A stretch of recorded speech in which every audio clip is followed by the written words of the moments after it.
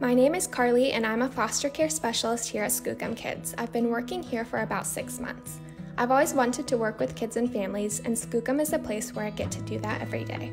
When I first get to the office, I touch base with my coworkers to go over anything urgent that may have come up, and then I get ready for the day. At Skookum, the role of a foster care specialist is 2 unique jobs within one.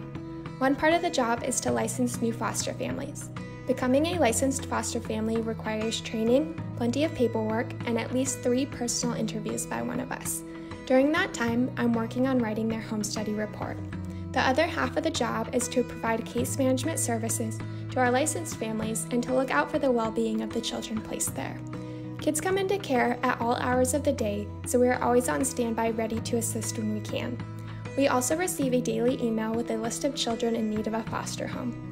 From there, we start making calls to our potential foster family, the social worker, and placement desk if a child seems to be a good fit. And if the child is placed, then we support the logistics of that placement.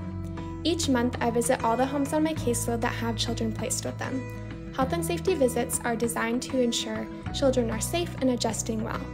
We also take this time to check in with our foster parents on how they're really doing and how we can better support them. There's a lot of moving parts with this job, and this is just a snapshot of what our days hold, but that's why I love it.